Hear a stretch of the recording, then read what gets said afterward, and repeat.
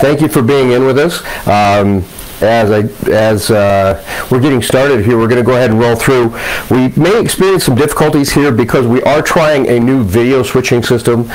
We just upgraded and improved our Blackmagic design switching system, so we're working towards using that. And so if we do have some technical issues, no worries. We're going to go ahead and record this, and we'll be able to put it up on our YouTube and Facebook page a little bit later on. But what I wanted to talk to you about is LUTs, or what are called lookup tables. Lookup tables are something that have traditionally been only available in fairly high-end cameras until just the last few years. And one of the things that we really appreciate about the Autel camera line, or the Autel drones, is that they do have a log format that we can use to shoot in. Now, I've seen online some people say, well, wow, when I shoot in log, it's kind of black and white, there's no color to it, there's no life. What am I doing wrong? Well, that actually is the whole purpose of shooting to log. It's a logarithmic format that allows us to do more with the picture in post. And so that's the really important thing about working with log, is log then allows us to import what are called lookup tables in a variety of different film looks. Now, we are familiar with, or we can go to, I'm going to go right here to the Autel Facebook, or Autel website here. So this is the Autel website, and we can go into the website and go to the LUT page. So if we go to the Autel website and we go to the LUT page, so autel.com/pages/LUT, lookup table, and here you'll see that we can download a variety of different LUTs for the different aircraft that we have out there. So you want to be sure that you download the correct lookup tables for your particular aircraft. If you download the wrong one, don't worry about it. It just won't have the right look, so it won't have all the looks you might want to have access to.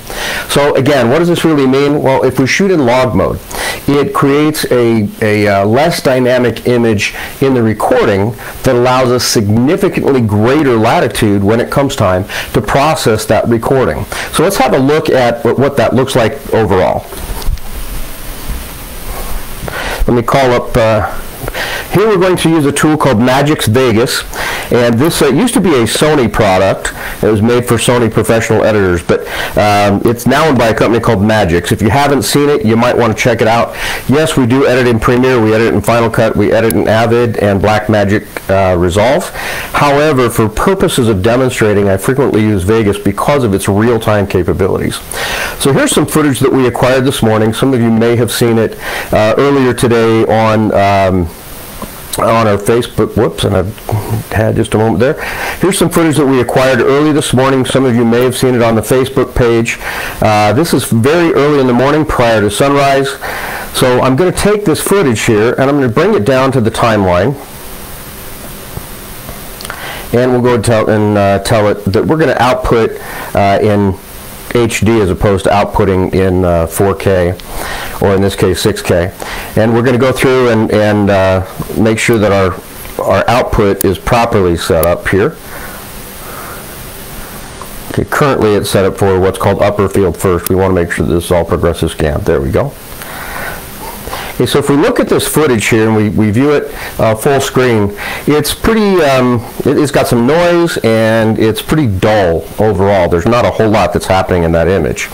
So the first thing that we're going to do is, and this works the same way in Premiere or any other type of a tool, is we're going to go in and apply an effect to it. In this particular case, we're going to go to our media effects. We're going to go in and tell it that we want to use our LUT filter. So we've now applied a LUT filter. This is pretty common in all of these different tools. We need to go find the LUT file that matches it, and this is going to be the .cube or .cube file that you downloaded from the website over at autelpages.com. So we're going to go in here.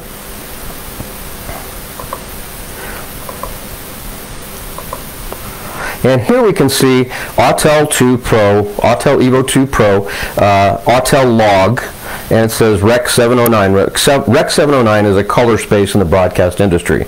We're going to open that or apply that, and as soon as we do, you immediately saw that change that occurred in the picture. Now we want to change its interpolation in this particular case to what's called tetrahedral or best. Now we can turn that on and off or can control the amount of strength that's there, but as soon as we apply that LUT, now this is not color correction. It's pretty important to point out that this is not a color correction tool. All this is doing is applying chroma information to the image that we caught or that we captured in the lower dynamic range. So we start here, and from here we can start to apply other types of color grading tools. So let's have a look at what that looks like without the color grade, or rather without the lookup table applied to it one more time. So here we can do it. We can take it away a couple of different ways. The first way we can do it is to remove the strength, and now we're back to the picture. But I don't want to keep doing that. What I do want to be able to do, though, is keep going back and forth and seeing what it looks like with and without it. So over here on the left-hand side, you can see it without the lookup table. Over here on the right-hand side, we can see it with the lookup table. The next thing we want to do is, because of the type of content it is, let's look at it at full or best auto in this particular case. So it's going to give us a better image of what our picture is going to look like. So now let's look at that on an external monitor or a large full screen. You can see it's cleaned itself up quite a bit in the overall picture. And again, we can kind of decide where we want to see that if we want to zero in on particular areas. Go back to full screen here so you can get an idea of what's there. Great. All right, now we can start applying some color grading. So let's turn off that piece that's there. The first thing that I always do is I go in and I look at my waveform monitors. And if you're not familiar with how those waveform monitors work, I'm going to recommend that at some point in time you learn how to look at your video scopes or use your video scopes. So if we go back through here and we turn off our effects, or rather we turn off the overall look.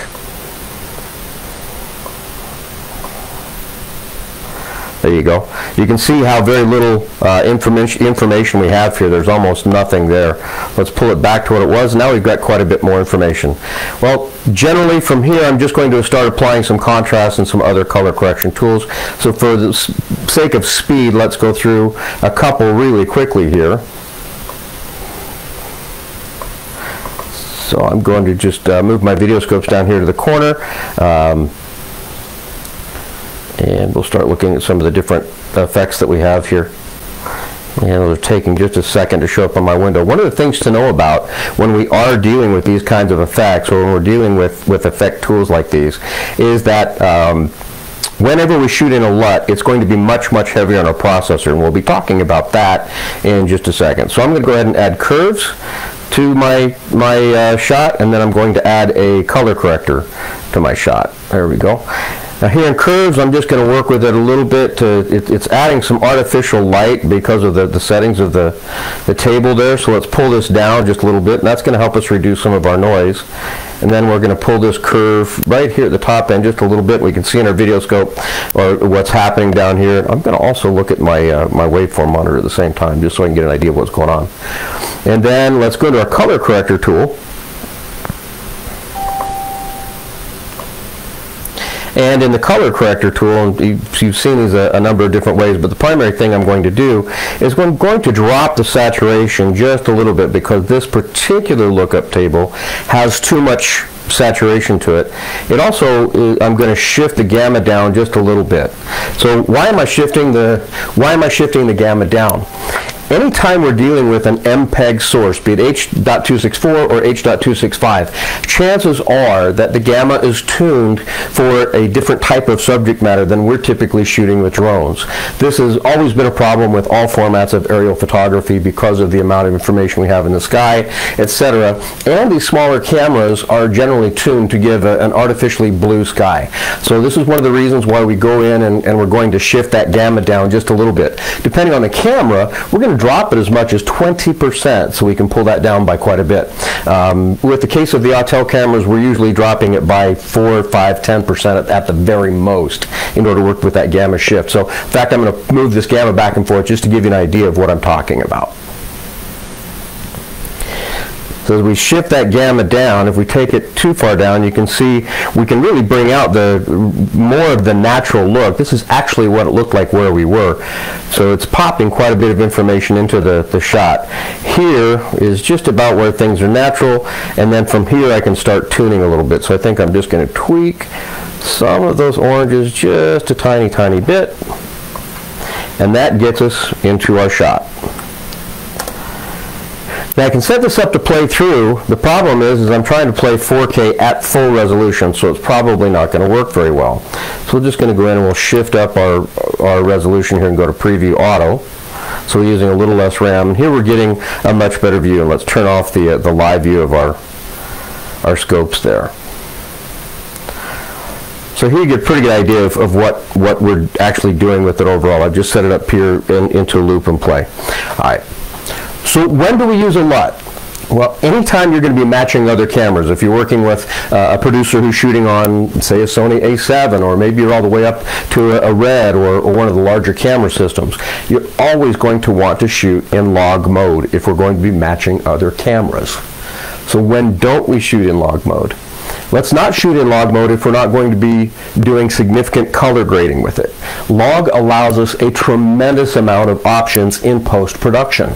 The problem is that using log mode, it allows us a lot of options in post-production. What do I mean by that? Well, whenever we use that log mode, we are going to be rewriting or resampling every single pixel in that image. So if we're shooting at 6K or we're shooting at 8K or even at 4K, we're resampling a lot of pixels. What does that mean? Well, at the end of the day, it means it really slows your processor down quite a bit, which makes your render take an awful long time. So the first time we're not going to use log is if we don't intend to do a whole lot of color grading. The second time we don't use log is if we need a quick turnaround. If we've got something that's a same-day edit or something that needs to go out fairly quickly, log is not your answer. What I recommend instead is going into the Autel Explorer and tuning and tweaking the camera to make it look the best that you can make it look for your particular need. For those of you that are using the Evo 2 Pro or the Evo 2, I do recommend that you go in and you drop your sharpness by a value of at least 1 and maybe 2 stops or 2 settings, and that will give you a little smoother picture. Some of you have reported online you're seeing marching ants or aliasing in the image. This is very, very common with small format cameras because a lot of times sharpness is increased because they're generally focused on human faces and that kind of a thing. But with drones, we're never really that close to our subject, and so we don't need that kind of sharpening. It actually harms us more than it actually helps us. Now, last but not least, I want to show you a couple of other things you can do in log mode. So I'm going to switch back up here to the internet, and we're going to go out and just real quick go to a couple different places. Here's a location called Small HD, and on the Small HD website you will be able to find any number of lookup tables that can be used. Now these lookup tables are actually designed, or these LUTs are designed to be used with their monitors, but the images that you're looking at here in front of you are some of the looks that they give you, or the way that they've changed up these particular images that you're seeing on the screen here. So what does that mean?